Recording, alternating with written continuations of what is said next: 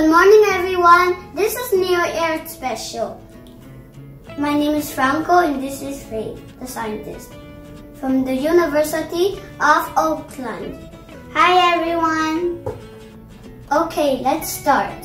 From the satellite images and data gathered by scientists, they found out that islands have grown as much as 8% in size over the last 70 years. Faith scientists, what do you say?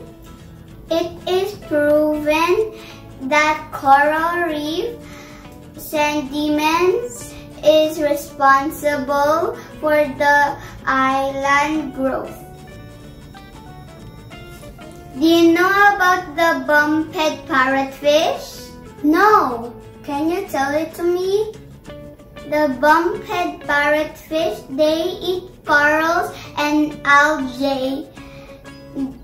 They use their big forehead to bump the big corals and they will break to pieces. They all eat the rest in the digestions, so it will put sand out and it creates beaches and land.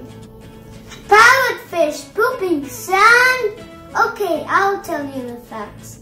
Each fish ingests over 5 tons of structural carbonates per year. After they digest the edible portions from the rock, they excrete it as sand, helping to create small islands and sandy beaches. Is it good or bad for the environment, Science Faith? Yes, it is good since we have global warming, and this will help low-lying islands near Indian Ocean and Pacific Ocean like Maldives and French Polynesia. Thank you, Scientist Faith. You're welcome, Mr. Franco.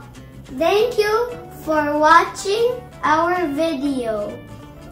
Till our next headline. Bye, everyone. Bye-bye.